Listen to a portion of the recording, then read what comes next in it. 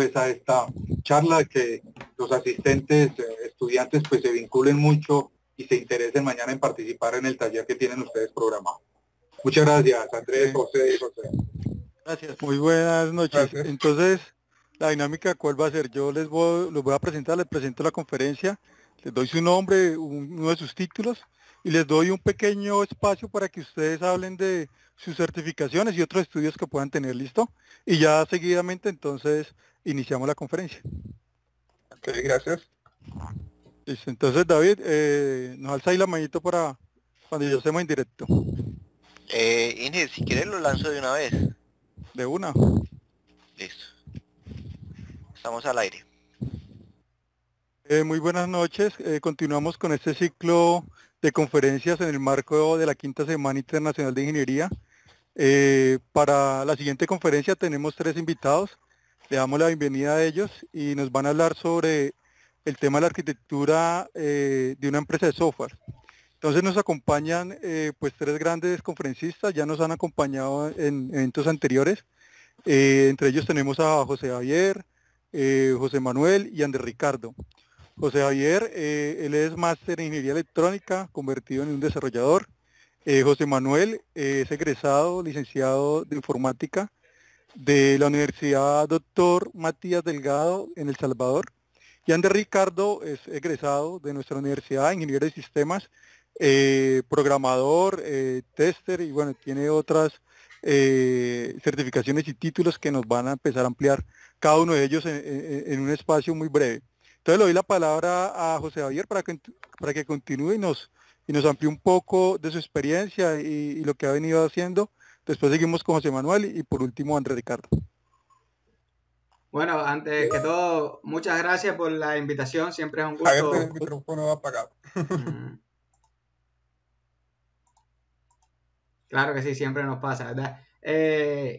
Antes que todo, muchas gracias por la invitación. Siempre un gusto compartir este rato y conversar de tecnología, conversar de nuestras experiencias, conversar de lo que hacemos en el día a día. De nuevo, mi nombre es José Javier Colombier, soy máster en Ingeniería Eléctrica, y lo curioso del caso es que al final nunca ejercí realmente Ingeniería Eléctrica. Más bien, cuando estaba terminando mi carrera me di cuenta que mi vocación era cibernética, era informática, era programación, y empecé a adoptar todas mis asignaturas electivas, todas orientadas a este campo, y mejor decisión que he tomado en mi vida.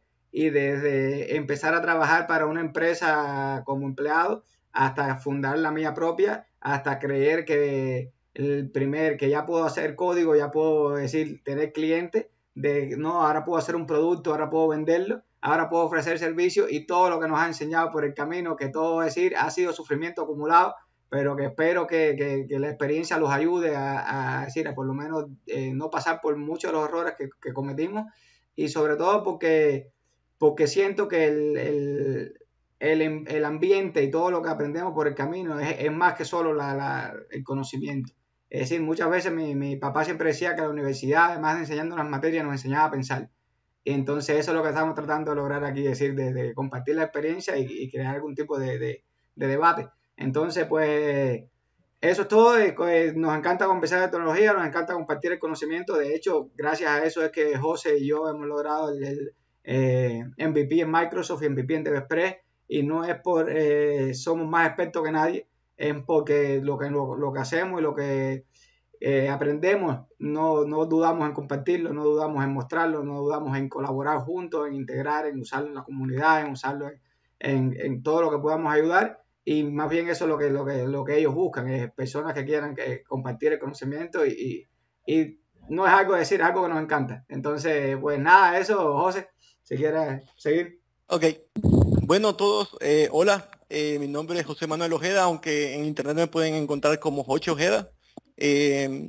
Yo soy un licenciado en informática, que así se llama la carrera en El Salvador, ¿verdad? Que es la mezcla de administración de empresas con ingeniería en informática, ¿verdad?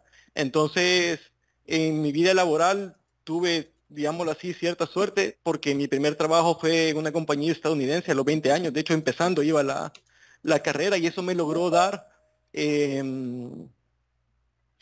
una experiencia extra, porque empecé a ver el conocimiento académico y la parte del mundo real, ¿verdad?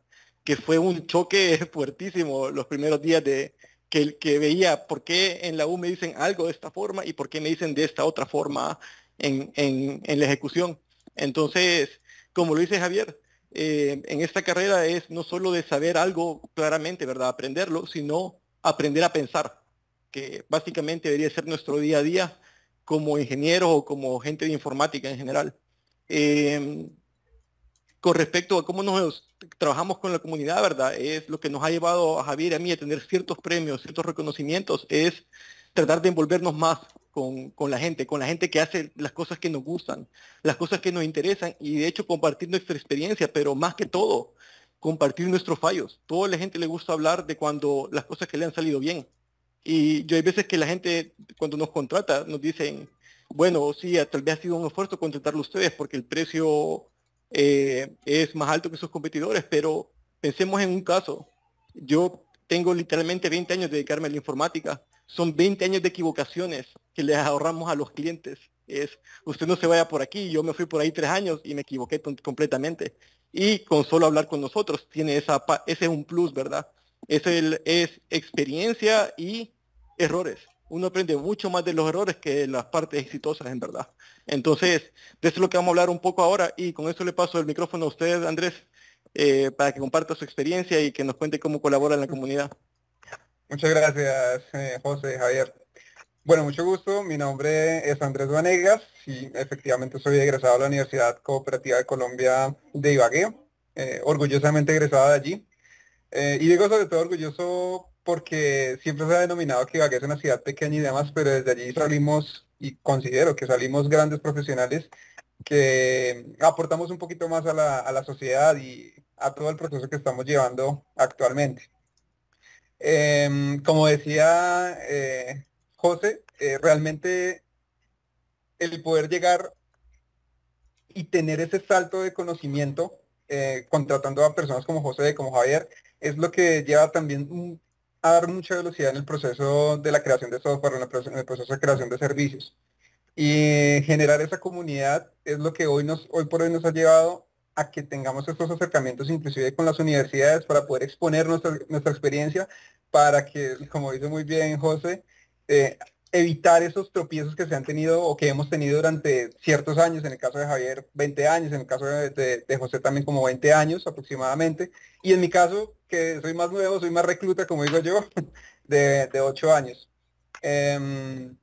Toda esta carrera también ha sido producto también de la curiosidad, de simplemente preguntarme el cómo se hacen las cosas. Por eso, de hecho, arranqué a estudiar ingeniería de sistemas. En otra universidad arranqué mi proceso como técnico, como profesional, luego conocí el proceso de IT como tal, y de ahí me di cuenta que mi mundo era el mundo de la programación y es donde hoy por hoy estoy en este momento, donde llevo ya 8 años, ya casi 9 años trabajando en este proceso en el cual me siento muy feliz. Soy tester, hago desarrollos de software desktop, hago desarrollo web, móvil también, que eso es el boom en este momento. Y ahora también haciendo los pinos en el proceso de Blazor, también yendo mucho de la mano con los procesos que han sacado Microsoft y bueno, allí vamos. Entonces, de nuevo, muchísimas gracias por la invitación y pues bueno, creo que podemos empezar, no sé. Sí, claro que sí. Muchas gracias por acompañarnos de nuevo. Y sí, podamos dar inicio pues a la presentación que nos tienen preparada. Muchas gracias por su participación. Ok, Gracias. yo puedo compartir pantalla, ¿verdad? Sí, señor, A no tiene ver. ninguna restricción. Dame un segundo. Avísenme por favor apenas vean mi pantalla. Ya se está proyectando. Perfecto. Bueno, entonces hoy vamos a hablar de la arquitectura de una empresa de software. ¿Listo? Vamos a arrancar entonces desde acá, desde los tipos de empresa. Ok. Andrés, voy a tomar aquí la palabra y Javier y Andrés, en cualquier momento si quieren interrumpirme, ¿verdad? Con algo de lo que estoy diciendo, no lo duden, ¿verdad? Yo sé que la opinión de ustedes es igual de válida que la mía y siempre te intentar hacer esta discusión lo más abierta posible, ¿verdad? Cada quien tiene un punto de vista un poco diferente sobre estos mismos puntos, ¿verdad? Y es lo que queremos darle a los estudiantes. Entonces, bueno, muchachos, están a punto de graduarse. ¿Ahora a qué me dedico? Busco un empleo, creo una empresa, un montón de gente le está apuntando a crear una empresa, ¿verdad? Porque tal vez el mercado laboral de mi país no lo paga tan bien, ¿verdad? La carrera es pesada y eso. Entonces, muchos de los estudiantes de informática, lo primero que hacen es tratar de hacer un software y venderlo. Yo pasé por esa, varios de mis compañeros de la universidad pasaron por esa, entonces lo primero que uno tiene que entender es qué tipo de empresa de informática se quiere dedicar o quiere fundar. Por ejemplo, aquí hay tres tipos que estamos mostrando en la presentación, que es, hay empresas productoras de software o de tecnología en general. No cerraría con solo decir software, sino que tecnología. ¿Qué tipo de empresas están ahí? Por ejemplo, pensemos la empresa que hace Arduino. Ellos hacen microcontroladores, ¿verdad? Entonces están proponiendo una tecnología, son una verdadera empresa de tecnología porque crean algo. Entonces, mm, eso es un rubro un poco difícil, ¿verdad? Porque requiere investigación, desarrollo, mucha experiencia y poder crear y sostener la empresa mientras creo productos y demanda para mi producto. De ahí el otro tipo de empresas que tenemos son las empresas de consultoría de servicios, que creo que son las más comunes. Empresas productoras de software, especialmente en Latinoamérica, no hay tantas. Creo que hay países donde está eso bien enfocado. Por ejemplo, para el habla en español, de los productores más grandes de software son España, Costa Rica y creería que Uruguay y Argentina. Son lugares que pueden producir tecnología, ¿verdad? En la mayoría de Latinoamérica todo lo demás se transmite como, digámoslo así, consultoría de servicios. ¿Qué tipo de empresas son estas? Son empresas que se especializan en un software o en un lenguaje y venden asesoría sobre esto, implementaciones más que todo. Entonces están en el área de servicios después de todo. Y por último, una consultora de calidad que podrían ser, por ejemplo, las empresas que hacen auditoría de sistemas o auditoría de diseño de sistemas, que son otras cosas un poco más complicadas todavía. Entonces, eh, usualmente lo que un graduado va a hacer después de salir de la universidad, si no tiene un empleo, es cualquiera de estas tres cosas. Entonces, la pregunta es a cuál de estas cosas me quiero dedicar y por qué. Y también si sé qué es lo que hace cada una, ¿verdad? Por ejemplo, en el caso mío con Javier, que nosotros somos socios y tenemos dos empresas diferentes, BitFrameworks, que está en Estonia, fundado en Estonia, que es para atender al mercado de Rusia y Europa, y Sari, que es para el mercado estadounidense y latinoamericano. eh, Podemos decir que nuestras empresas, o nuestra empresa en general, está en los tres sectores, pero está con diferentes niveles de participación en cada sector. Nosotros, por ejemplo, producimos tecnología, tenemos productos propios, pero a un menor nivel que es nuestras ventas, por ejemplo, de consultoría o servicios de programación, por ejemplo. Y también tenemos una parte de consultoría de calidad. Nosotros asesoramos y auditamos sistemas, especialmente en la parte de performance, ¿verdad? Yo creo que ese era el tema anterior de esta charla. Entonces, por ejemplo, ver cosas como tiempo de latencia, conectividad, user experience, esas cosas también. Nosotros, literalmente, nuestra empresa está en todos esos rubros. Claro, no está en todos los rubros al mismo nivel, ¿verdad? Creería que estamos como un 80% en consultoría de servicios, un 10% en consultoría de calidad y un 10% en productora de servicios. Cada uno de estos nichos tiene retos totalmente diferentes, ¿verdad? Y creería que si me piden un consejo a mí, cómo iniciar, yo iniciaría con una consultora de servicios, que es la que requiere, creo que, menos esfuerzo y se puede empezar a lucrar de la manera más rápida. Entonces, si quiere, Andrés, si alguien no tiene un comentario, Javier, pasemos a la siguiente parte. Después de decidir qué es lo que quiero hacer, ¿verdad? O a qué se dedica mi empresa, una cosa que nadie nos dice que es engorrosísima, dolorosísima y tardada, es entender el marco legal sobre el cual estamos ejerciendo. Uno dice, yo quiero hacer una empresa de tecnología porque yo quiero programar, quiero hacer código, quiero hacerme famoso y quiero que mi software ocupe toda la gente. Eso es desconocer lo que quieren hacer en verdad, porque hay muchas más cosas que simplemente ser código. De hecho, una empresa de tecnología, el código es casi que lo menos importante, después de todo, o la parte más fácil o estable, diría yo. Eh, Uno de los puntos más grandes que hay que ver dentro de una empresa de software es la parte legal y el marco legal. Cuando ustedes tienen una empresa de software, de hecho, se van a dedicar mucho tiempo a leer contratos, a leer propuestas, a entenderlos en el contexto que esto están planteados, ¿verdad? eh, a tener acuerdos de confidencialidad y saber cumplirlos. Un montón de gente va a llegar a ustedes con una idea donde ustedes tienen que firmar un non-disclosure agreement, decir yo no voy a compartir tu idea y todo eso, y de hecho hacerlo, ¿verdad? Es ilegal lo contrario. Entonces, uno puede decir, no, yo quiero hacer código, yo quiero ser un buen programador, el mejor programador. Pero sí, eso es bueno, ¿verdad? Pero eso es solo una parte bien pequeña de una empresa de software. Increíblemente, aunque no lo crean, la parte legal es una parte bien representativa del trabajo, porque hacer las propuestas, hacer los contratos de confidencialidad y otra cosa, si nosotros estamos en la parte del desarrollo tecnológico, el hecho de ver patentes y de ver derechos de autor es otro caso totalmente diferente y mucho más complejo eventualmente, ¿verdad?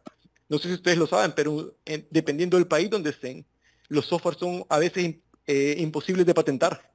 ¿Por qué? Porque un software es algo que se está reescribiendo muchas y muchas veces en ciclos digámoslo así, de CI/CD, Continuous Integration. Yo saco versión 1, de ahí saco versión en una semana 1.1, 1.2, 1.3, y si tuviera que patentarlo, tuviera que patentar cada una de esas versiones. Cada vez que cambio una línea tengo que crear una patente nueva porque eso invalida la patente anterior. Por eso la mayoría de software, de hecho, cuando ustedes ven el agreement que está al principio, dice patent pending porque no lo han patentado. Entonces ellos solo se protegen de una manera que es, hago una idea complicada o que se vea complicada para que no la puedan copiar.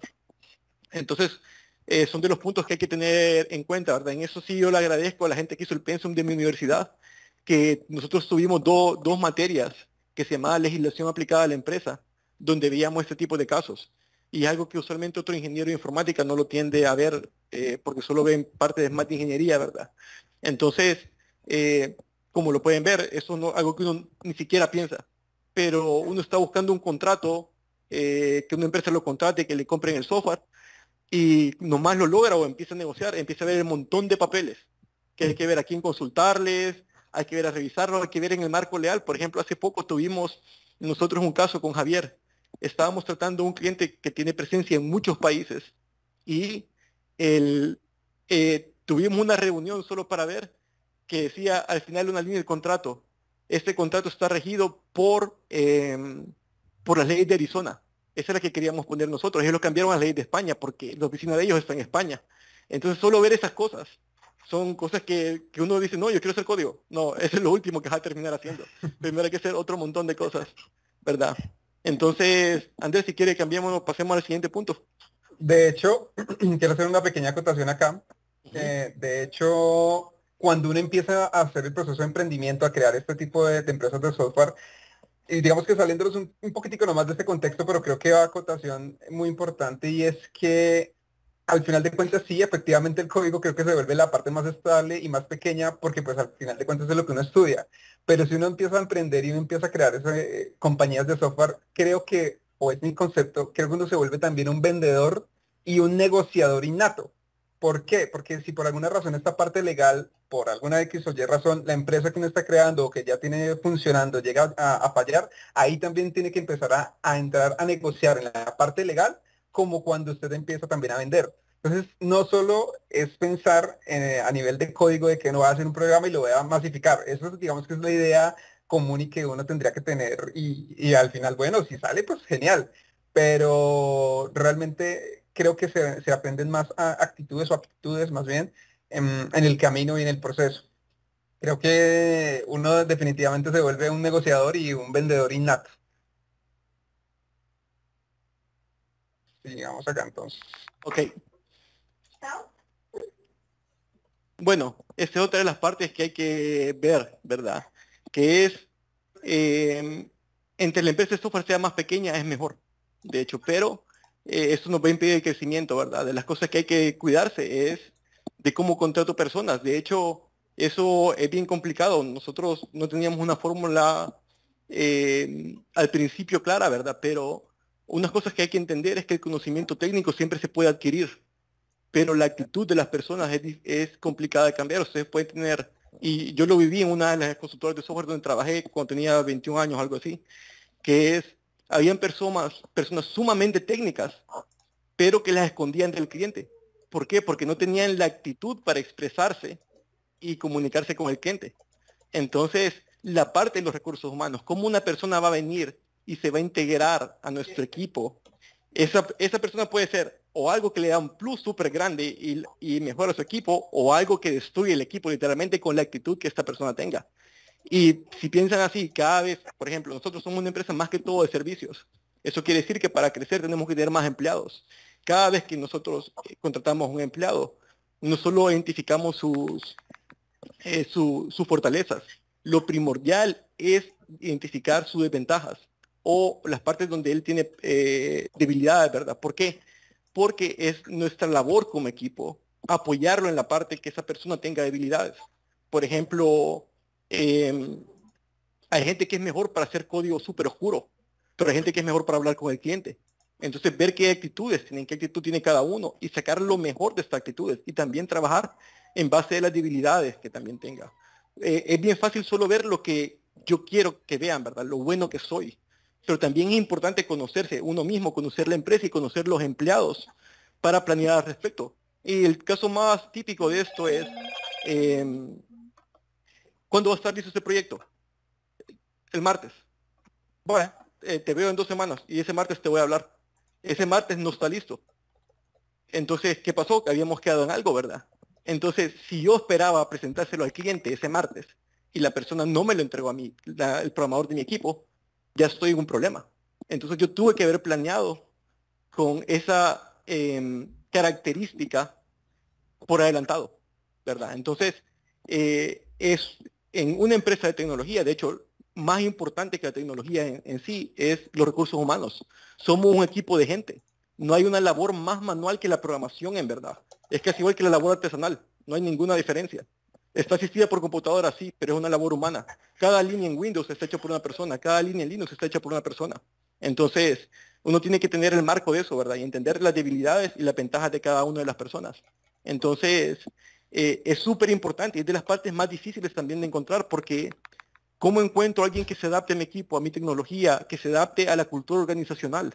De hecho, si me preguntan a mí, y esto lo hemos hablado miles de veces con Javier, es cuál es nuestra ventaja competitiva como empresa y yo consideraría que no es nuestro uso de tecnología, que también es otro de los indicadores que tenemos como que un súper alto nivel, ¿verdad? Casi toda la gente que está con nosotros es experta en su propia área, pero creería que es nuestra cultura organizacional. Algo que la gente ni tomaría en cuenta. La gente dice, no, mi mayor ventaja es el software que yo hice, es la tecnología que yo sé. Mentira, es la cultura organizacional y la gente que está en el equipo. Y poder desarrollar sinergia en ese equipo, ¿verdad? Entonces, esas son de las partes que uno tiende a menospreciar, pero no son casi igual más importantes que el código en sí mismo, ¿verdad? Entonces, si no, ¿qué pasa?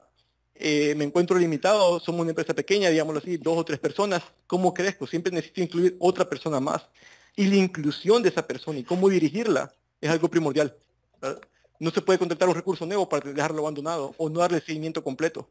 Entonces, eh, las partes que más nos interesan a nosotros después de ver el currículum es entrevistar a la persona y ver cómo su actitud, cómo se comunica y cómo puede de hecho encajar en nuestro equipo. Entonces, otra vez, esta es una charla de tecnología, ¿verdad? Pero le estamos dando las partes que creo que no deben de desenfocarse, en especial si ustedes quieren crear una empresa de software. Entonces, no sé, Andrés, si tiene alguna intervención ahí, si no podemos pasar a la siguiente parte. Aquí hay un punto importante y es el posterior el momento o el evento posterior a la contratación, ¿no? Y es el tema de cómo mantener motivados a ese recurso humano, por así decirlo, a ese equipo de desarrollo que se tiene. Porque, como dice José muy bien, todo lo que tenemos y las ayudas que tenemos a nivel computacional están escritas directamente por un humano que tiene sentimientos, que se expresa, que llora, que habla, que es, mejor dicho, un montón y un conjunto de sentimientos que cuando hablamos de un equipo de desarrollo, de una empresa de desarrollo de software, es muy crucial. Hace un rato antes de la charla, comentábamos con José y con Javier que qué pasaría si, por ejemplo, uno tiene una pareja o la persona tiene una pareja, el desarrollador tiene una pareja, y en esa semana o en ese día terminó con la novia, pues con el novia, con la novia, con el novio. La calidad y el rendimiento que va a tener esa persona va a ser completamente distinto. Entonces también en esos puntos no se puede como contratar máquinas, porque no son máquinas, son seres humanos que piensan, sienten, ven, mejor dicho, tienen todo un montón de sentimientos y sentidos. Y ahí es en ese punto también que uno debe motivar a las personas, debe estar allí haciéndole un seguimiento. Y como dice José, al final de cuentas, pues si uno tiene ese recurso o más bien esa esa labor o esa mano de obra de esa persona, pues uno debe hacerle sí o sí un seguimiento, mantenerlos motivados y no solo motivación a nivel de dinero, hay un montón de cosas a nivel que no solo se enfocan en el dinero, días de descanso, reuniones, hacer, por ejemplo, ahora en el tema de la virtualidad, pues por aquí, perdón, ahora por el tema de la pandemia más bien, pasamos toda la virtualidad. Entonces, ¿qué pasa? Al pasar toda la virtualidad, nos tenemos que sí o sí enfocar en trabajar por medio de una pantalla, por medio de una cámara, y es allí donde se pierde como ese contacto realmente, y por eso hay un montón de estudios y de cosas que han salido también recientemente que han reforzado, y es el tema de poder vernos por cámara, de que cuando se reúna, por ejemplo, en los equipos ágiles que se reúnen para el tema de los daily, realmente pues ese daily de ese día o un espacio en la tarde, en el día, bueno, qué sé yo, se reúnen las personas no solo a hablar de código, también se puede reunir las personas para hablar qué pasó en el día, qué se le presenta a la persona y por ejemplo, eso muchos lo recomiendan, hacer una especie de mesa redonda virtual, pues por aquello de lo que estamos viviendo hoy por hoy, y compartir un café, que las personas tengan sus onces, digámoslo así, y se las vayan comiendo pues así como el cuento frente a la cámara y que se compartan sus sentimientos, porque pues una cosa es como ustedes me ven en este momento moviendo las manos, expresándome, y otra cosa es que si ustedes no tuvieran la cámara, que yo se las tapara y solo escucharan mi voz, va a ser un cambio y un sentimiento completamente distinto, va a ser un enfoque distinto y al final de cuentas también un mensaje distinto, ¿no? Es como cuando uno en chat, que creo que a todo el mundo le pasa, escribe el jajaja y uno está así en modo serio. Eso es muy común que pasa. Entonces, en eso hay que enfocarnos también después del tema de la contratación y hace parte pues del recurso Eh, humano y estar pendientes del equipo que uno tiene pues en la empresa. de hecho, Andrés mencionó un punto súper importante que es hacer que los empleados se sientan apreciados. De hecho, aquí voy a contar una experiencia propia, ¿verdad? Porque es a lo que vinimos a contar, experiencias vivas literalmente. Y es, en mi primer empleo, el dueño era una persona bastante adinerada y tenía la intención de crear una empresa de software para hacer ERP. Entonces, ¿qué pasó? Estábamos empezando a hacer software sin contexto, sin tener un cliente o un requerimiento. Solo le poníamos todo lo que pudiéramos para hacerlo lo mejor posible. Agarrábamos un poquito de todo que queríamos que era bueno y se lo poníamos. Cada vez que encontrábamos una característica nueva que nos gustaba o le gustaba al dueño, se la poníamos. Pero ¿qué pasó? Ya que lo estábamos haciendo en el vacío y sin ningún requerimiento serio, en verdad. El dueño de la empresa cada rato se arrepentía y decía, no, creo que mejor lo vamos a hacer en otra tecnología. Y botaba todo el desarrollo. Eso durante en un lapso de 4 años, nuestro ERP lo votaron creo que 3 o 4 veces. Literalmente una vez por año más o menos. Entonces, yo fui el único que estuvo en todos esos 4 años. Todos los demás empleados renunciaban cada vez al ver que trabajábamos fin de semana, porque de hecho en esa época trabajábamos sábados y domingos inclusive. Teníamos turno de decir, va, ¿quién va a venir el sábado, quién va a venir el domingo? Y no dejábamos de producir un software que nunca nadie usó. Entonces, y que terminaban botando todo el codebase. No sirve, lo boten, no importa, hay que empezar de regreso. Ya arrancan. Entonces, sí, José, pero déjeme nada más interceder ahí un minuto, dado esa experiencia. Y eso lo digo para todos los muchachos que nos están oyendo. Eso es culpa también de los que están trabajando allí. Y por eso se iban, de hecho. Uno tiene que saber decir, y de nuevo, la cuestión de la charla no es solo de crear una empresa, sino si cuando tú trabajas para uno, sepas cómo las empresas funcionan y todo lo que hay detrás, que no solamente es la tarea que te dieron el día. Pero la realidad es que la vida se nos va a decir 8 horas trabajando diario, un tercio de la vida, mitad de la vida trabajando. Entonces, de alguna manera, es falta de motivación. Y lo mismo estamos hablando de los tipos de empresas. Si a ti te gusta trabajar en alguna empresa revolucionaria que está creando el nuevo producto, trabaja para una compañía que está empezando, que tenga un producto genial. Si te gusta, si tu pasión es trabajar en la última tecnología, trabaja por una empresa de servicio, porque ellos siempre van a estar cambiando proyectos, creando otro producto. Y eso también es en la empresa de consultoría. Pero trabaja en lo que tú quieres trabajar. Trabaja como tú quieres trabajar y date el valor que tienes. Porque la realidad es que hay espacio para todo y los trabajos cada día son más. Y de hecho, eso lo que estaba hablando Andrés del trabajo remoto, eso es hoy en día algo que se está dando por hecho, pero que no era así antes. Y realmente se ha demostrado que el trabajo remoto la flexibilidad, el que tú puedas decir ir a buscar a tu hija en mitad del día y aumenta la producción. El que si tú eres más productivo por la noche, tú trabajas por la noche, aumenta la productividad. Y entonces es importante que uno sepa también darse el valor de uno, como mismo decir, como uno mismo también tiene que aprender, y ya llegaremos a la parte de estimación de tiempo, estimación de costos, pero darle el valor al producto y saber escoger, porque estábamos hablando de, y voy a hacer un resumen corto de lo que hemos visto hasta ahora, tipos de empresas, producto, quieres hacer un producto y quieres venderlo, quieres servicio, haces proyectos para otras empresas, y consultoría, ayudas a otras empresas cuando están bloqueados. Esas son las tres aristas principales en que estamos trabajando.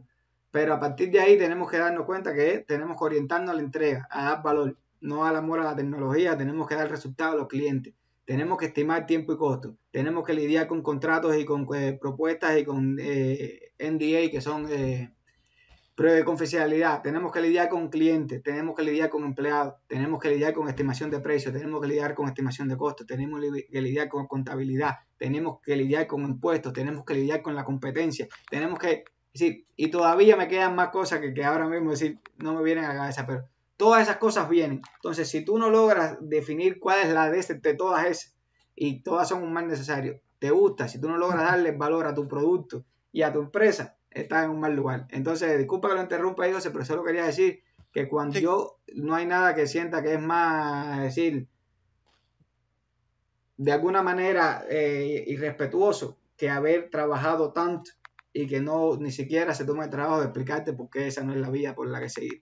No hay ninguna cosa, decir, no hay nada que seguir. Si tú crees en una idea, por supuesto, trabaja el fin de semana, trabaja todo el tiempo que sea necesario porque es algo en lo que tú tienes pasión. Pero si no, no creo que sea el camino porque la productividad baja cuando uno no está disfrutando lo que está haciendo.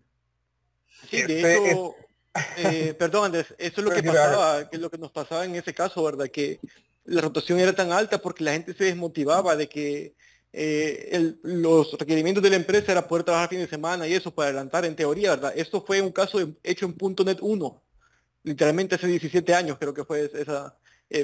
La primera decisión fue cómo lo hacemos, en Visual Basic 6 o en Visual Basic.net, que fue lo primero que hicimos. Y al pensar que el codebase se botaba y no se valoraba todo eso, ¿verdad? Que había que hacer tantas cosas, los frameworks eran tan primitivos en esa época, que, que la gente se desmotivaba y por eso terminaban renunciando. Y como también lo dice usted, Javier, hay que darle el valor a lo que el empleado está haciendo, ¿verdad? Si es uno el empleador, o darle como empleado, decirle, mostrar mi valor sobre el código que cree, ¿verdad? Porque si no, eso es renuncia y ¿quién le da seguimiento? Volvemos a empezar. El dinero se botó a la basura. Entonces, esos son casos, yo he visto varias personas, varios casos conocidos, amigos, competencia, emprender y en 6 meses cerrar. ¿Por qué? Porque creía que había que hacer código nada más. Aquí están todas estas cosas que hay que hacer. Uno las va aprendiendo con el tiempo, ¿verdad? Y lo que tiene que hacer es sobrevivir esa etapa, ¿verdad? Si ya logré contratar a gente, entender eso, de entender la parte de recursos humanos, de ir la parte legal y eventualmente, creo que se han dando poco a poco, ¿verdad? Cada una de ellas. Entonces, Andrés, perdón que lo interrumpí. No, tranquilo. El último punto que tocó Javier es el tema de la motivación, del vender la idea, porque digamos que aterrizándolo un poco más a nivel Colombia, obviamente Javier y José tienen una experiencia literalmente a nivel mundial, pero digamos que a nivel Colombia, eso se puede volver muy costoso. ¿Por qué? Porque en Colombia usted paga, evidentemente, pues, su salario, debe pagar unas prestaciones sociales que por lo general siempre son el 40-45% sobre el valor que usted le está ofreciendo a la persona. Y eso se puede volver muy doloroso cuando usted no le vende, o sea, cuando ya lo contrata, pues, y usted no le vende bien la idea a su colaborador.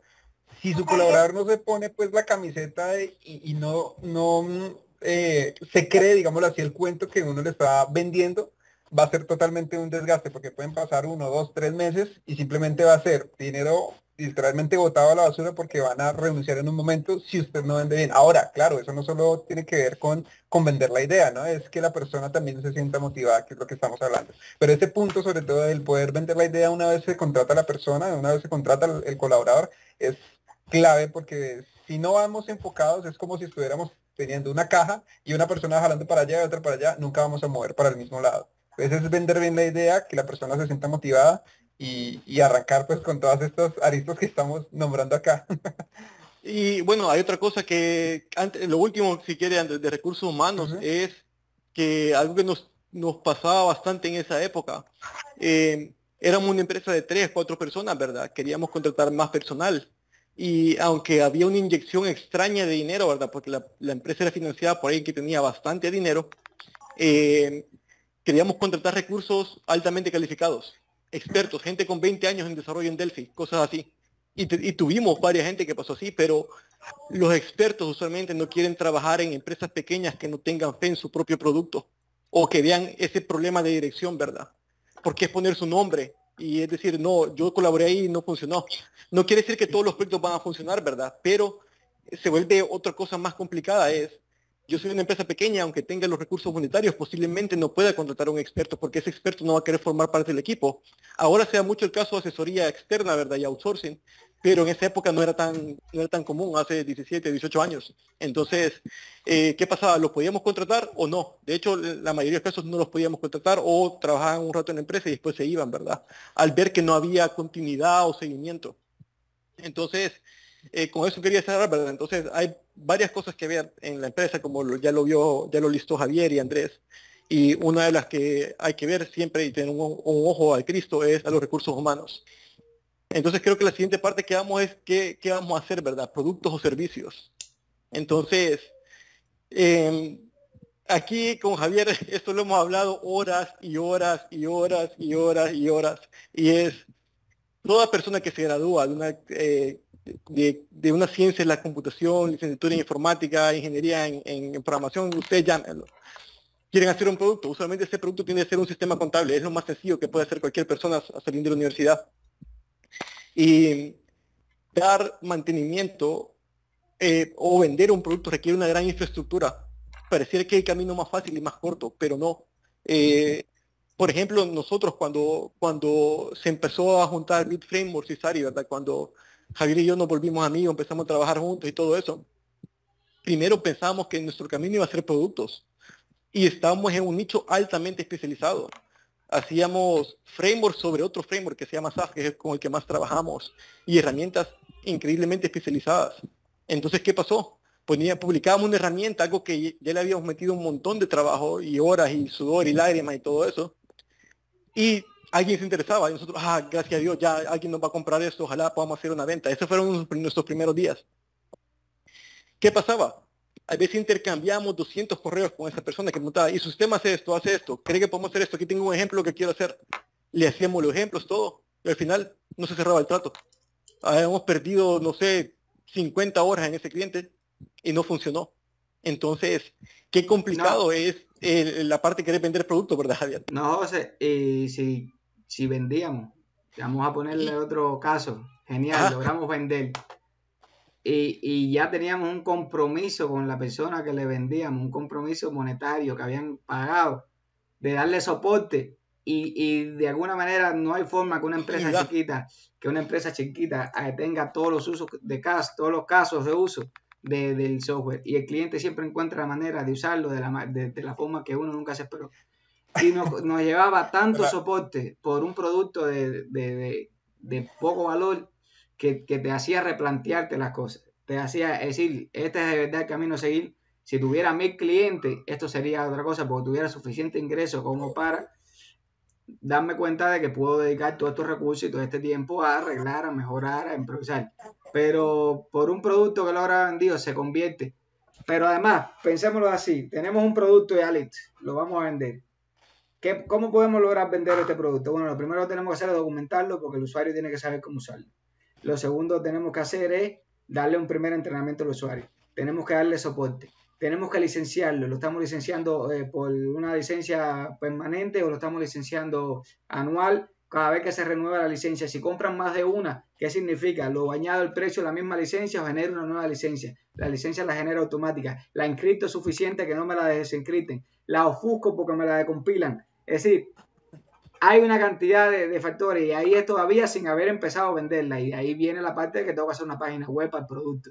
Tengo que coger y hacer algún tipo de video de promoción. Entonces, Y producto puede ser miles, y todo el mundo sale y quiere hacer un juego, una aplicación móvil, una página web, quiere hacer cualquiera de esos tipos. Y eso está, de hecho, eso es lo que logra que el mercado suba, pero sí está la otra parte de que si no eres consistente, y no vas a decir, si tú no crees tú mismo en tu producto, y tú solamente lo estás intentando como voy a poner algo de afuera y vamos a ver qué pasa, no se va a lograr.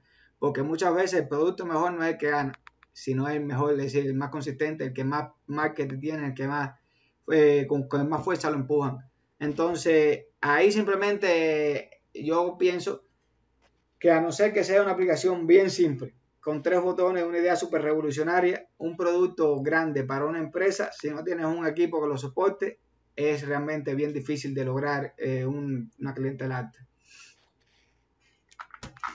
Ya, José, será el aporte en los productos. Bueno, hoy vamos a la otra parte, la parte de los servicios.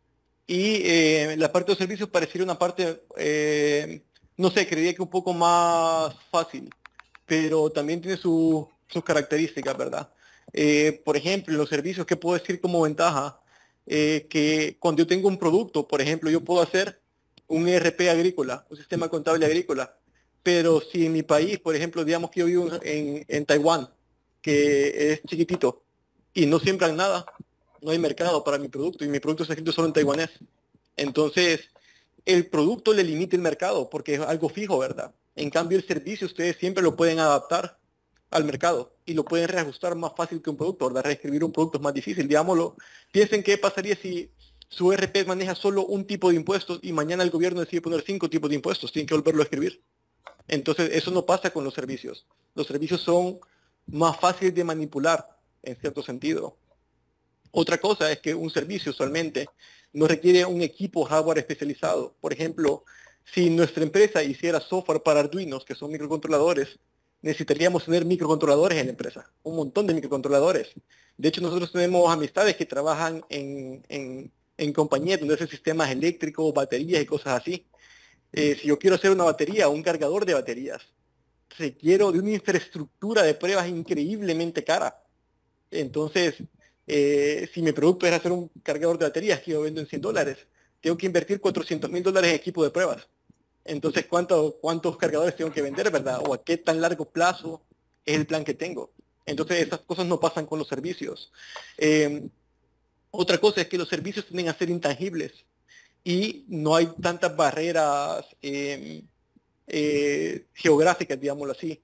Eso estábamos hablando justo con Andrés antes de empezar la transmisión, y es que el caso más grande que ustedes pueden ver en barreras en la parte tecnológica son los App Stores. En los App Stores hay aplicaciones que están libres para un mercado, pero no para otro.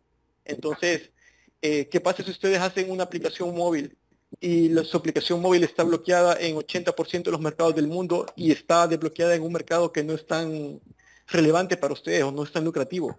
Otra vez está en un problema, ¿verdad? Los servicios tienden a no pasar estas características, aunque creo que eventualmente en el futuro, por todo lo que ha pasado con la pandemia y que ahora todo está más virtual, ¿verdad? El trabajo remoto es más común, ya van a empezar a haber limitantes en también la parte de servicios, ¿verdad? Tal vez no en este momento, pero por ejemplo en la parte de software donde más se puede ver. Estamos hablando con Andrés el caso de Uber. Yo resido en Rusia, no resido en El Salvador, aunque soy salvadoreño. En Rusia, el gobierno compró gran parte de Uber y se lo dio a una empresa local que se llama Yandex. ¿Por qué? Porque ellos estaban protegiendo su mercado local. Eso lo pueden hacer países grandes. China, por ejemplo. En China no funciona YouTube ni los servicios de Google. ¿Por qué? Porque es un Badu, que es su propia plataforma de servicios. Entonces, así como ahí hay protección para mercados de software, por ejemplo, los App Store que bloquean por país, o cosas como las que ha hecho China y Rusia, eso eventualmente lo vamos a ir viendo en el futuro en la parte de los servicios. Entonces, aunque en este momento no hay limitantes, es una de las cosas que podrían pasar. Otra de las cosas, bueno, ya hablamos de la ventaja, ¿verdad?, de los servicios, pero hoy hablemos un poco de las desventajas. Que uno, depende del conocimiento de mi personal. Si mi personal se va, posiblemente yo no pueda ejecutar el servicio y perdí el cliente o perdí el proyecto o me demandaron porque no cumplí el contrato. Entonces, esa es una cosa difícil, ¿verdad?, que el servicio lo está dando una persona Y usted tiene que encargarse a través de la parte legal, ¿verdad? Y la contratación de recursos humanos, de que eso se le pueda dar continuidad. Si no, literalmente otra vez estoy en problemas. Y la segunda desventaja es que esto no deja ningún activo a la empresa o ningún asset. Cuando ustedes crean un producto, ustedes tienen propiedad intelectual, que aunque tengan cero dinero en la cuenta, ustedes pueden valorar su propiedad intelectual y venderla, inclusive vendiendo toda la empresa, aunque la empresa esté quebrada. Cuando lo que producen son servicios, se acabó y se acabó. No hay nada más, la gente se va, ya no tengo nada. Entonces, no se genera un goodwill para la empresa, no se genera un activo literalmente. Entonces, esa es una de las desventajas de la industria de servicios. Otro es que el mantenimiento de los proyectos a largo plazo es difícil. ¿Qué pasa, por ejemplo, si yo tengo un empleado este año, termina el proyecto, en 5 años la empresa que yo le hice el proyecto me pide mantenimiento y el empleado ya no está? Es increíblemente difícil darle continuidad. Entonces, esa es de las desventajas, ¿verdad? ¿Qué pasa con un codebase que no hice yo y que no hay nadie que lo atienda y tal vez no hay nadie que lo entienda además? Me pone otra vez un problema, no solo porque tal vez pierda el cliente a futuro, eso no importa, ya había trabajado un proyecto con él y me pagó, ¿verdad? Pero la imagen de la empresa, ¿verdad? Que eso es algo increíblemente importante de mantener. Eh, y el otro defecto de los servicios, especialmente si ustedes están dando servicios de programación, es el alto costo de asimilación de las ideas. Si yo voy a hacer un sistema contable y mi programador no sabe sobre contabilidad, tiene que aprender sobre contabilidad y eso va a ser costoso y doloroso. ¿Y qué pasa si el siguiente sistema que mi programador tiene que hacer es un juego de video? ¿De qué le sirvió el conocimiento o el tiempo que gastó aprendiendo contabilidad? Entonces, la asimilación de nuevas ideas es costosa, tanto en energía, tiempo y todo lo que lo puedan nombrar. Entonces, es otra de las partes difíciles de dedicarse a los servicios. Cuando uno está trabajando con productos, una de las ventajas más grandes que tiene es que está trabajando sobre su propio código, su propia idea, y usted decide qué cortarle y qué ponerle. En cambio, caso contrario, los servicios, usted usualmente se rige por un requerimiento del cliente. Javier o Solo Andrés. déjeme agregar ahí algo simplemente para no asustar, porque también tiene muchas cosas buenas. Y lo último que diría en cuestión de que es difícil en el servicio, y creo que es de las cosas más difíciles, es estimación de tiempo y coste.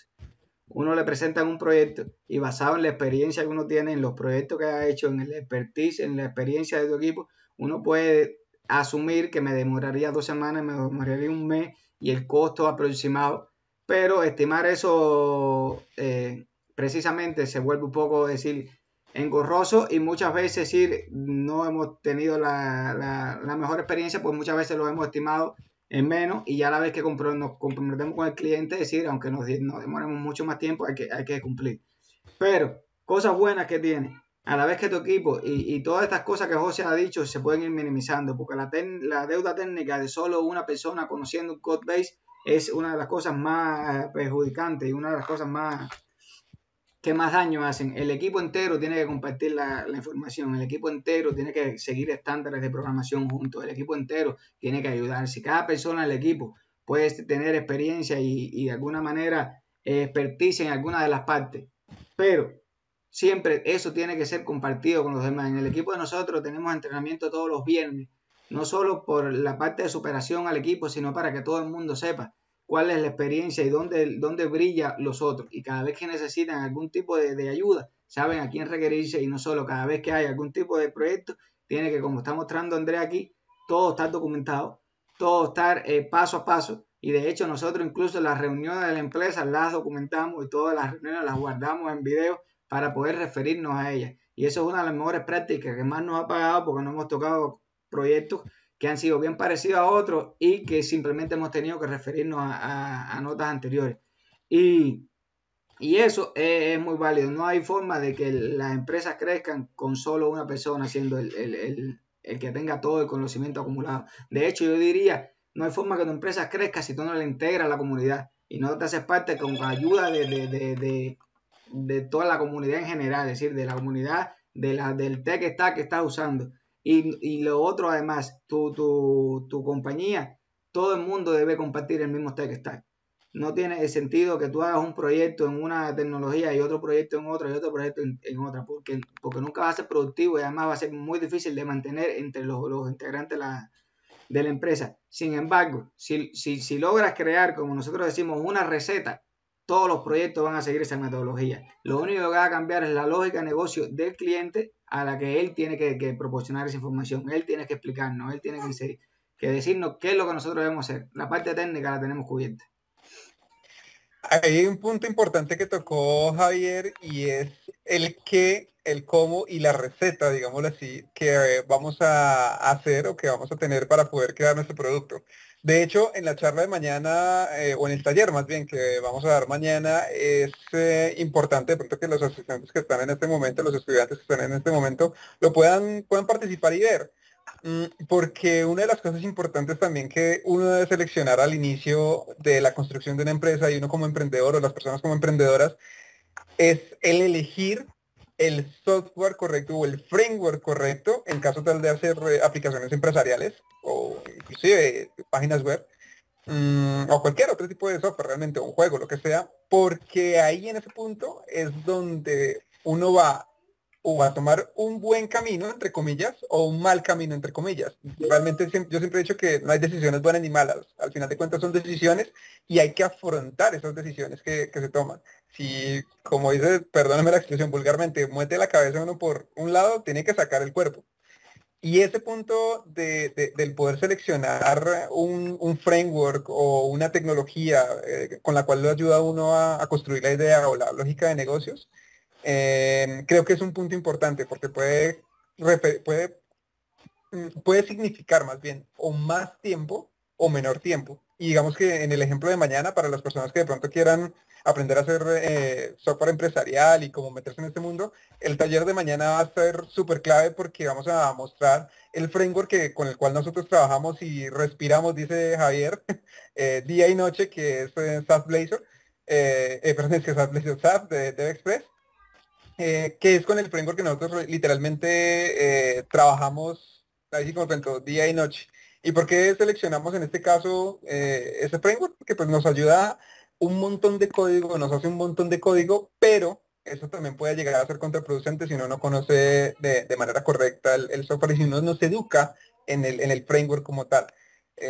Porque básicamente en el caso de SAP, en el caso de Express, hace un centenar de cosas que uno tendría que hacer a mano y bueno, mañana lo explicará un poco mejor Javier o José, pero realmente hacer ese código a mano es extremadamente costoso a nivel de tiempo, que ya SAP, en este caso de Express, nos ayuda un montón.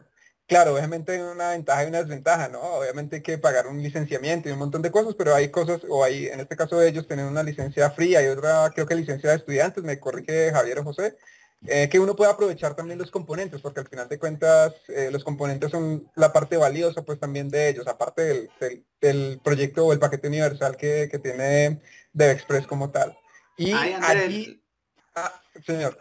lo único que quiero agregar, lo más genial del workshop mañana es que vean un producto terminado en 30 minutos, que vean un producto terminado rápido, es decir, la velocidad de poder hacer las cosas, esperemos le dé las emociones a tratar de ir más adentro a eso, porque al final muchas veces los estudiantes se desalientan por el camino cuando no logran un producto final. Aquí vamos a demostrar cómo hacer un producto rápido y después uno puede ir para atrás a entender cada sección, a profundizar en cada parte, porque eso sí es primordial. Y voy a voy a agregar en dos comentarios que vi en el chat, uno que es la documentación de todas las acciones dentro de cualquier proyecto, es fundamental. Y ahí le voy a decir simplemente una frase que escuchamos una vez: lo que no está documentado no existe. Yo mismo no recuerdo lo que hice hace 6 meses, yo no recuerdo lo que escribí hace, pero yo si lo tengo documentado paso a paso voy a poder no solo recordarlo, sino compartirlo con el equipo. Y de hecho también nosotros decimos, si a mí me hacen la misma pregunta 3 veces, yo la pongo en un blog post, lo hago un documento, hago algo que cuando me vuelvan a preguntar, mando el link. Eso es primordial porque eso va a decir, ayudar. Y si estamos en una carrera de ingeniería de sistemas, todo lo que uno logra poner en un proceso, uno lo logra, es decir, de alguna manera aumentar la eficiencia. Todos en la empresa llegan y saben cómo nuestra empresa crea el software, sabe cómo nosotros hacemos las cosas. Y entonces vi otra pregunta, que cuál es la estrategia para que si patentar es costoso, ¿cómo yo aseguro mi código? Y aquí le voy a dar mi opinión muy personal. Hace unos años todo Microsoft y todo el mundo era bien cauteloso con el código. Todo tenía que ser a escondida, closed source, nadie podía dejar, que eso era propiedad intelectual. Y hoy en día cada vez más se ve la apertura del código de fuente, del código abierto, que tú puedas ver el código, que puedas usarlo. Y yo le digo, nosotros que hemos dedicado tiempo y horas no solo a crearlo, pero a pensarlo, cómo lo vamos a licenciar, cómo lo vamos a buscar, cómo vamos a lograr que no lo... Le digo, las herramientas actuales de hacer, todas se pueden de alguna manera romper, todas se pueden, pero yo le digo a José siempre, si se toman el trabajo y si tienen el conocimiento necesario para descompilar, leer, hacer ingeniería reversa, se merecen el código y lo pueden usar con toda mi aprobación. Porque casi ese tiempo que les va a llevar, es un tiempo que ellos podían haber usado para haberlo hecho ellos mismos. Y el valor agregado muchas veces no es solo el código, sino el producto, la consultoría, el soporte, el ayudarte a usarlo por el camino. No es simplemente me desentiendo del cliente. Entonces, dependiendo del producto, por supuesto, esto es más válido o menos, pero es 90% de las cosas. Y nosotros estamos viendo que casi todos los software que está saliendo ahora de Microsoft tienes el código libre, tienes el código ahí para usarlo.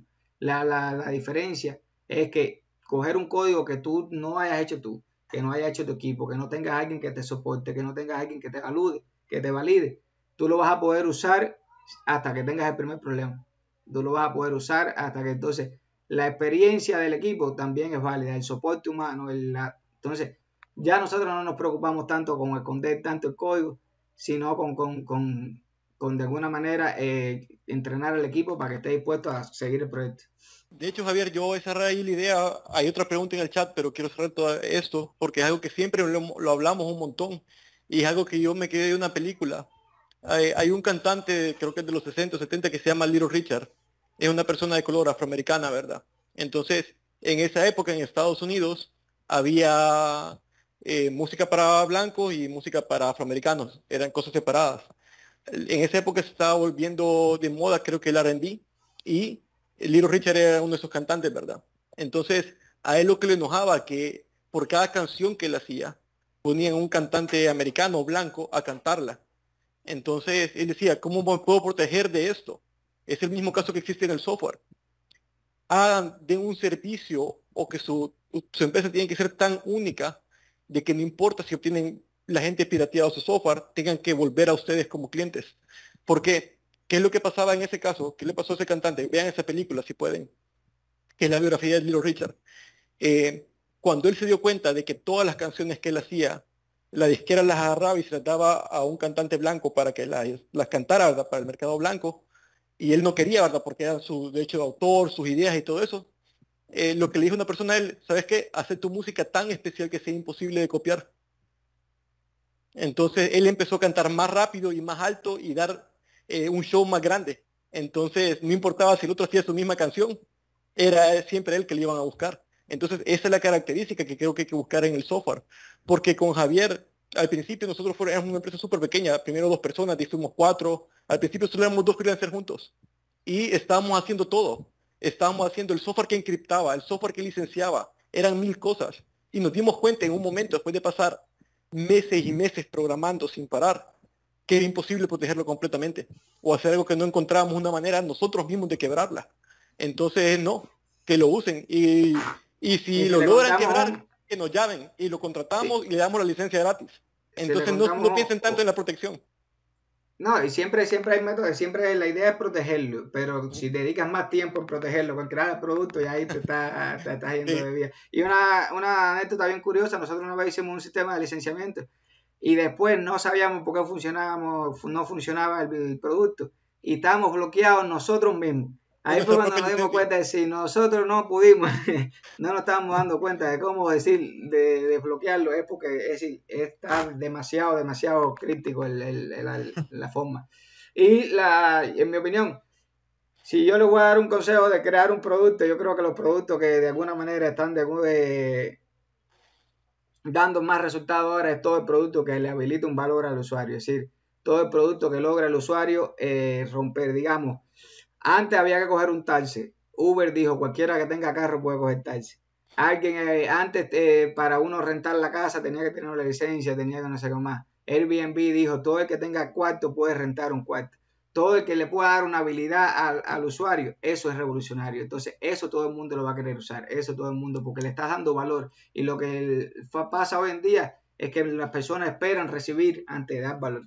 Y eso no es el de eso. Mientras tú des valor, todo se multiplica para atrás. Y eso es una de las cosas que llegaremos en marketing, que creo que está pronto, y ya estamos casi que llegando al final, según veo en la hora, no sé que podamos extendernos un poquito, pero si vemos, al final muchas veces es acerca de dar valor. Cuando alguien hace algo por uno, siempre uno recuerda y siempre uno regresa ahí.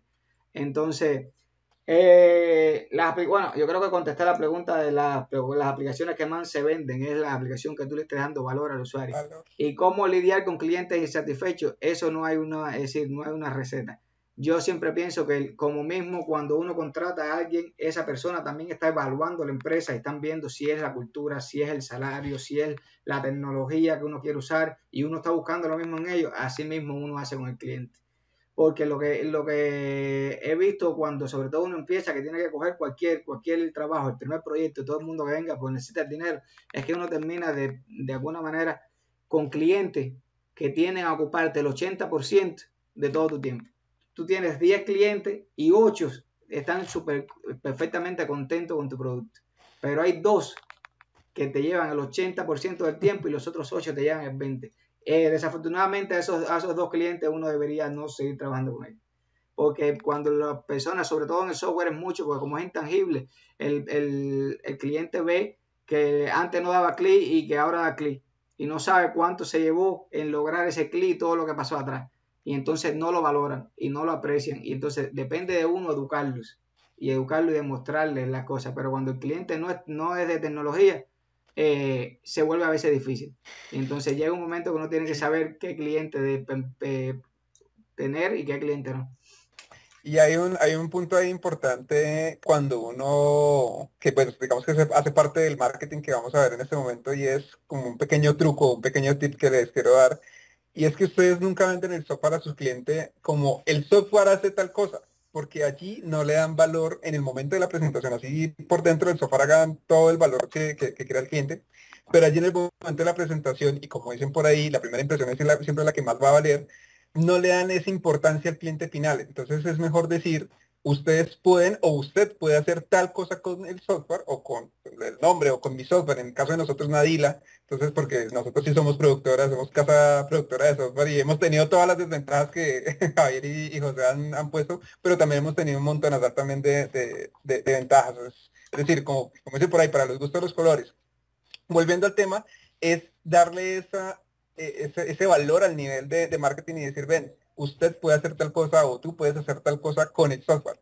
Es involucrar al usuario, involucrar al cliente final para que tome el valor completo de ese software, y a nivel de la psicología, digámoslo así, y a nivel de marketing puede ser mucho más efectiva esa parte. Otra cosa, Digamos. Andrés, solo para cerrar esta parte, porque creo que tenemos que pasarnos ya al marketing, y es dos cosas. Eso, Javier, terminando lo que dijo Javier, ¿verdad? No todos los clientes son clientes importantes. Me refiero, siempre queremos vender y lucrarnos más, ¿verdad? Pero hay que saber elegir sus clientes. Hay clientes que le van a ocupar demasiado tiempo de su empresa, y siendo una empresa pequeña o que está iniciando, tal vez es mejor no atacarlos. Entonces tienen que saber ustedes discernir entre los clientes, ¿verdad? Y el otro de los casos es que el valor de su software no es la suma de las horas por la cantidad de dinero que eso costó. Si su hora cuesta $100 por hora y invertido en 10 horas, su software no vale $1000. Su software vale la cantidad de dinero según el valor que da y pueda resolver cosas en la empresa de su cliente. Entonces, nunca midan lineal, porque si no, si solo son una persona, ustedes solo pueden trabajar 24 horas al día si no durmieran. Entonces, eso no se puede multiplicar. El valor no es lineal directamente mi costo de hora por la cantidad de horas. Es el valor que estoy dando. Bueno, ahí Javier puede hablar mucho sobre eso, en verdad. Pero creo que es hora que nos pasemos a la parte del marketing, porque si no vamos a hablar aquí todo el día todos. No, pero esos 2 puntos aplican a la vida en general. Sí. Uno tiene que saber escoger trabajo, uno tiene que saber escoger pareja, uno tiene que saber escoger cliente. Es la realidad, porque escoger el cliente equivocado te hace no disfrutar tu trabajo. te hace que alguien siempre te esté reclamando por algo que tú te estás pasando hasta las 2 de la mañana trabajando, el fin de semana trabajando. Entonces yo creo que eso es injusto, yo creo que eso es de alguna manera, de nuevo, culpa de uno. Uno tiene que aprender a valorarse uno mismo, como mismo está diciendo José, las horas y no equivalen al dinero, porque todos aquí estamos yendo a la universidad, todos aquí nos estamos esforzando, todo aquí es conocimiento acumulado y sufrimiento acumulado. Entonces el valor que nosotros estamos dando, y por eso muchas veces la consultoría, eso es y si estamos hablando de empresas culturas, es el principal servicio, sufrimiento acumulado. Ya yo me di con la pared contra eso tantas veces, que tú te vas a decir, yo te voy a lograr que lo hagas en 2 días cuando tú te vas a pasar un mes. Y eso realmente no tiene otra explicación, porque yo me pasé un mes, es decir, para lograr entender esto. Entonces, ese es el servicio que estamos dando. Y si estamos hablando de marketing, por supuesto, varía dependiendo del tipo de empresa. Si es una empresa de productos, por supuesto, tu marketing tiene que ir enfocado al producto. Tú tienes que decir cuál es la característica de tu producto, cómo se diferencia con la competencia. Tú tienes que ofrecer ese deseo, porque al final todo es generar un deseo. ¿Cuál es el problema que este cliente está teniendo y cómo yo se lo soluciono? Pero si eres de servicio, y esto es de servicio y como programador individual, el mejor marketing que usted puede producir en la vida es demostrar su conocimiento. Y eso te sirve en la universidad, te sirve en todo. Si sabes algo, compártelo. Déjale al mundo saber cómo tú resolviste este problema. Haz un video, haz un post, documentalo. Porque siempre va a haber alguien que se va a beneficiar de eso. Y cuando alguien necesite hacer algo parecido, sobre todo un proyecto parecido, va a decir, ¿quién es el que sabía hacer esto? Si no el muchacho que hizo este artículo al respecto. Es decir, mira este libro que leí, este curso de Udemy, no hay nada que pague más que la generación de contenido. Y trabajar duro, muchachos, no es sinónimo de ser exitoso. Eso es algo que a mí me costó trabajo entender. Uno piensa que trabaja y trabaja y trabaja. Si nadie te conoce, es decir, tener un producto sin que nadie lo vea, el mejor producto, no es decir, de hecho, si podemos hablar de tecnología, nosotros conocemos tecnologías brillantes hace 15 años y nunca llegaron a ningún lado. Y yo todavía me pregunto por qué. Y la única explicación es no tuvieron un marketing adecuado, no generaron un deseo. Y eso significa el marketing no se lo hicieron fácil al cliente, no pusieron al cliente como su primera, objetivo, sino quizás pusieron al programador, Entonces, el marketing más bien es cómo tú logras que tu compañía sea visible. Si tú ofreces servicio es demostrando conocimiento, compartiendo ese conocimiento, haciendo un video, haciendo un producto open source, dejando que la gente use tus productos, que la gente vea tu conocimiento.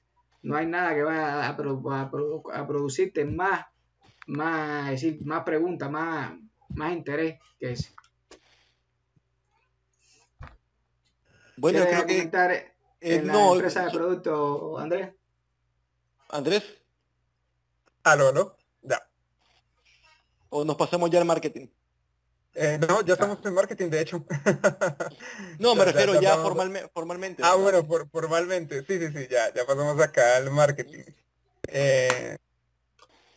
Bueno, acá en el tema del marketing, creo que Javier en este caso sí es mucho más experto en esta parte. Yo les tengo una anécdota, pero ahora se las comparto, que de hecho hace un rato las estaba compartiendo con José y Javier.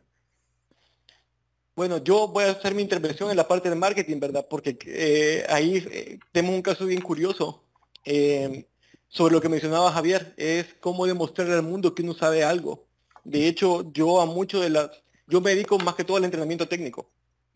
Nuestra empresa con Javier ha dado entrenamientos más o menos en 80 empresas en el mundo, ¿verdad? Sobre el uso de un application framework que se llama SAF, que es con el que trabaja Andrés, y que por eso de hecho nos conocimos. Y todo esto empezó así. Yo trabajaba en una empresa de software donde ocupábamos ese framework y empecé a documentar cosas porque a mí me tocaba entrenar a los programadores, ¿verdad? O explicarles. Y dije, bueno, esto lo voy a empezar a escribir o grabar o para acordarme, porque en la informática y todos los que han programado, a veces que programan algo en enero, en diciembre no tienen ni idea de cómo lo hicieron. Entonces, ¿qué es lo que empezamos a hacer nosotros? O yo en ese caso. Y yo hice un canal de YouTube. Entonces, y empecé a subir videos. Eventualmente, por ese canal de YouTube, conocimos a toda nuestra primera base de clientes y a los amigos y socios, ¿verdad?, de la empresa. Así conocí yo a Andrés, por ejemplo, y así conocí yo a Javier también. Entonces, ahí ven el alto poder de compartir conocimiento. Cualquier cosa que ustedes tengan, compártanla. No hay nada que les va a dar más crecimiento personal y empresarial que compartir su conocimiento. Entonces, eso solo es un incentivo, ¿verdad? Parte de la experiencia propia. Y bueno, con respecto a la parte del marketing, creo que Javier es el que más ve esa parte en nuestra empresa y es el desarrollo de contenido. Javier, ¿algo que quiera aportar sobre el desarrollo de contenido? No, yo creo que ya es eso y creo de hecho que estamos fuera de tiempo, no sé si Ya nos eso... pasamos como 20 Sí, minutos. creo que ya nos pasamos, sí. Todos No hablamos sé si, bastante. no sé si nos debamos cortar acá o avanzar, ustedes dirán los moderadores. De hecho, Andrés, yo creo que ya estamos con todos los temas, ¿verdad? Solo si alguien quisiera una pregunta o algo así para incluirlos, estamos Solo abiertos para para, la parte de preguntas. Solo para terminar, bueno, para ir cerrando entonces el tema, acá en el chat vi una pregunta muy interesante que de hecho me la hacían directamente a mí. Fernando pregunta que con todos los lenguajes que hay de programación y todos los frameworks con todos los frameworks que existen actualmente, ¿con qué lenguaje empezar? De hecho, me acordaba con esta pregunta que ayer estábamos de hecho hablando con José de, oiga, ¿cuál sería el mejor lenguaje para arrancar? Y uno pensaría o llegaría a pensar, digamos que un lenguaje más empresarial o un lenguaje más estructurado, como por ejemplo C#, que de hecho yo hasta le dije a José esa parte, yo le dije, bueno, de pronto C#. Y él me hacía caer en la cuenta de algo muy interesante y es que C# genera un montón de cosas, o sea, la programación en C#, el lenguaje como tal de C# genera un montón de cosas, digámoslo así, por debajo, que al final de cuentas uno no conoce al inicio, solo hasta cuando desmenuza pues esa forma de programar, ese lenguaje de programación. Creo que el mejor lenguaje de programación es donde usted arranque, o para mi concepto, esto ya es una opinión muy personal, donde arranque usted a escribir desde un blog de notas. Yo me acuerdo que yo arranqué, por ejemplo, sí, mi primer página web, que de hecho fue con la que hice un trabajo de grado ya hace rato cuando me gradué como técnico. Lo hice en PHP y literalmente lo arranqué en un blog de notas, .php. Fue literalmente así. Y desde ese punto pude avanzar a los otros lenguajes de programación. Realmente no existe creo que no existe como tal una métrica. Bueno, de pronto José, que ha dado bastantes cursos, me corrija. Pero creo que el mejor código que uno debería empezar a crear o que debería uno empezar a estudiar es el código de más bajo nivel, como por ejemplo lo que les decía, realmente iniciar desde un notepad, desde un textbox y ponerle al final .html o .php y desde allí empezar a probar ahí y empezar a iterar. Con respecto a los frameworks, literalmente fue prueba y error. Nosotros en la compañía hace 8 años trabajamos con SAP. De hecho, valga la aclaración y un pequeño paréntesis, nosotros no somos ni comercializadores ni nada, solo respiramos y vivimos con DevExpress, con ese framework. Pero porque al final de cuentas, en el caso de nosotros probamos varios, de hecho probamos uno que se llama Belneo, que nos pareció un buen framework, solo que no cumplía las expectativas de nosotros. Y además tocaba hacer un montón de cosas que, por ejemplo, ya DevExpress, creo que van como 7 años o más, José, creo que van como 8 años más o menos de haber existido y tiene una madurez mucho más grande No, que de pronto inicios de hecho, otros. Developer Express son más o menos 20 años, porque ellos vienen de la época Ah, de BCL y de Borland. Entonces, ahí ya, por ejemplo, el grid de ellos, el grid de .NET tiene 18 años, pero está basado en el grid de Borland y Pascal Objects, que ya tenía como 10 años más. Entonces son 25 años el desarrollo de un grid. ¿Qué cosas más le pueden poner, literalmente, en 25 años a un exacto. componente? Exacto, entonces pues realmente nosotros en ese caso escogimos ese porque nos facilitaba un montón de cosas, pero ojo, aquí también el ser más fácil de programar no significa que a nivel de lógica y del el problema de negocios que vamos a resolver sea el más efectivo, porque SAP en este caso nos da la oportunidad de pensar más en cómo lo vayas a resolver, porque ya nos adelanta no sé, 20, 30, 40% del proceso genérico, como por ejemplo generación de roles, generación de reportes, que de hecho mañana en el taller vamos a ver muy puntualmente ya en la práctica. Entonces, cómo probar y cómo escoger realmente es lo que le guste, uno, y dos, pues en el caso de nosotros muy personal, creo que estamos de acuerdo los tres que recomendaríamos muchísimo SAP si se tiene la posibilidad de adquirir esa licencia. Y si no, realmente es probar, es iterar en cada uno de los frameworks que existen. Como por ejemplo nosotros iteramos o validamos un montón de veces Belneo, que conozco Belneo, digamos, un poco más a profundidad, es una empresa española. Pero digamos que aún así nos quedamos con SAP. Porque hay un montón de cosas Y más yo, avanzadas en SAP. yo lo único que le voy a agregar ahí, Andrés, y eso sí se lo recomiendo como un consejo personal, es preguntar. Es preguntar. Es decir, yo voy a decirle por qué yo considero que SAF es una herramienta genial. Y Andrés, para responder a su pregunta, SAF desde el 2006, va a ser 15 años. Gracias. Pero yo decir, cada vez que me encontraba una tecnología nueva, una herramienta nueva, algún tipo de framework, yo le escribo a las personas que lo están haciendo, yo le escribo a los que están haciendo un artículo de eso y les pregunto su opinión. 90% de las veces te van a responder y con gusto de explicarte, con gusto de conversar, con gusto de decir.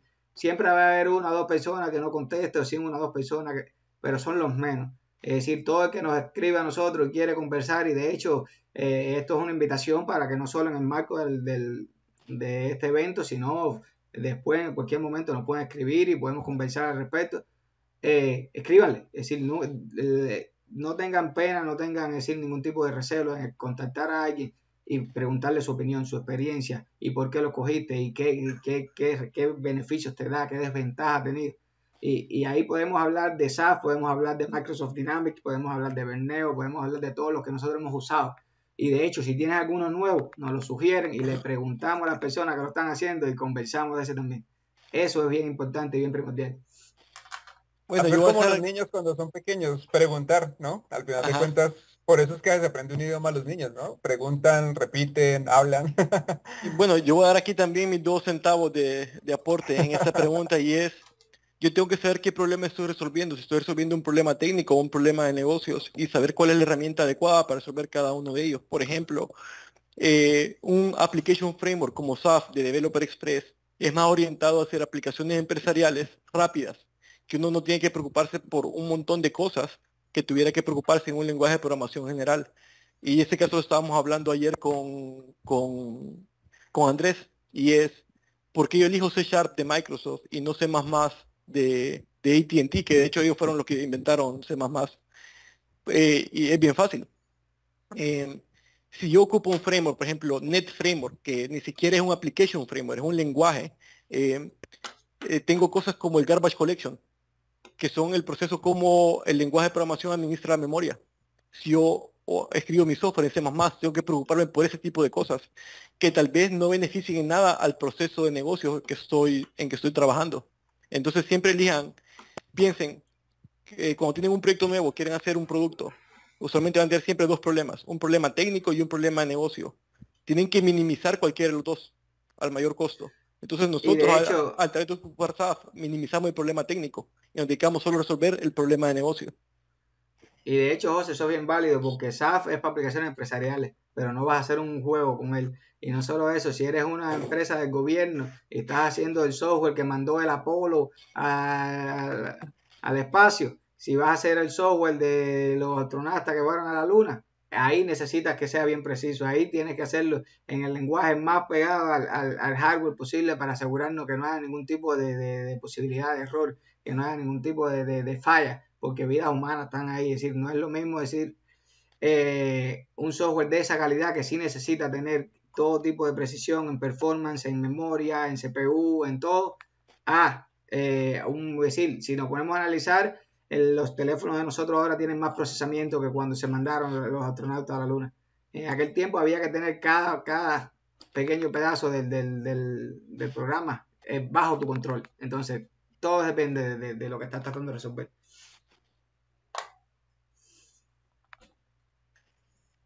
Hay una última pregunta ahí, muchachos, es que han considerado, si han pensado cambiarse de framework, por ejemplo, para framework que manejen mejor el SaaS o consideren mejor el software as a service. Y bueno, yo voy a dar mi primer aporte sobre eso, y es la metodología de software as service es al final una metodología de licenciamiento, no tiene mucho que ver con la tecnología. Yo puedo hacer software as service en PHP, en C++, en C++ Builder, Visual Basic, visualbasic.net, Delphi. Dígamelo, el SaaS es una metodología de licenciamiento al final, así como el open source también. Es una metodología de distribución y licenciamiento. Entonces, creo que eso es algo indiferente del framework, y si me preguntan mi opinión por el momento, yo no pienso cambiarme de SaaS, porque por lo menos en el nicho que estamos de negocio, creo que es la herramienta más útil que podemos tener.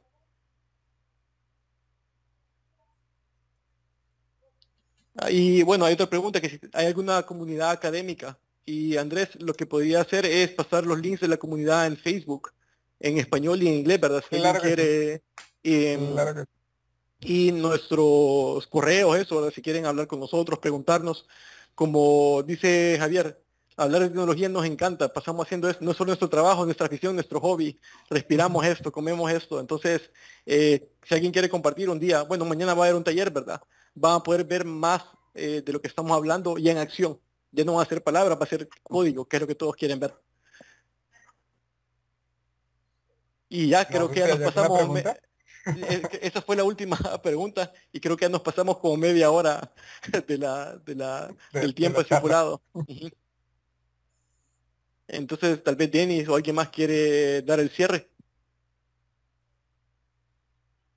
Gracias, José, pues estaba escribiéndoles allí en el chat, pero pues mientras, si de pronto hay alguna pregunta, David, eh, pero más que nada, mm, yo quiero, Javier, José y Andrés, agradecerles a ustedes porque esto es una temática, y la verdad, demasiado enriquecedora y su espacio, su cotidianidad como empresas desarrolladoras, sus metodologías, sus formas, la, el dominio que ustedes tienen frente a todas estas temáticas, la coherencia con la cual ustedes desarrollan estos temas, pues la verdad es muy interesante y es un compartir desde esa praxis que ustedes tienen ya tan arraigada, tan propia.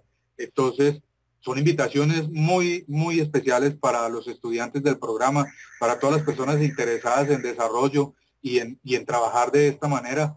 Pues la verdad, ahí está, una muestra sorprendente, me agrada muchísimo. Eh, Sin quererlo y sin pensarlo, ustedes habían unos temas muy comunes a la charla que se dio precedente a la de ustedes.